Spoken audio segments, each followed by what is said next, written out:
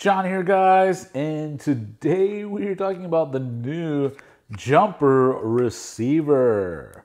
Now, this new jumper receiver uses an Frsky D16 protocol and is very nice and tiny. This will allow you to finally free yourself from the clutches of Frsky's ecosystem. Now that you've switched over to the jumper radio, you can now also use jumper receiver and totally eliminate funding of that Frsky product. Now, unfortunately, this is not quite as small as the XM Plus, which is kind of the cheap standard receiver. Now, this is very much designed to compete with that receiver, as it's priced about the same thing, but it's about 12, 13 bucks, which is a perfect price for receivers in my opinion.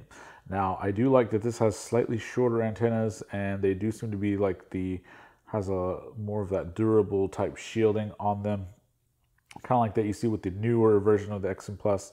This is essentially like 1 millimeter shorter lengthwise and a few mils wider. That's not a huge deal, but on some of those flight controllers, like the flat ones, like the Hyperlite F4 OSD, where I like to mount my VTX and receiver right next to each other, it's really the perfect width for like a Unify or a AKK Race and an XM Plus. So this would hang out just slightly over the edge.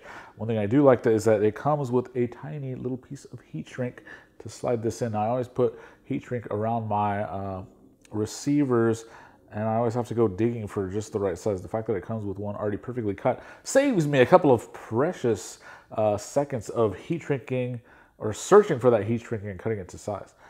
And any little thing like that for the same price that you can get, I really appreciate. Links in the description below.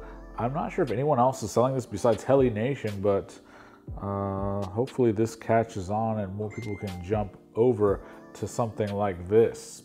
What do you think in the comments, guys? Are you gonna switch to this? This should have telemetry and all those other advanced features. It's basically like an RSXR set of features with an XSR footprint for an XM Plus price point. Thanks, guys.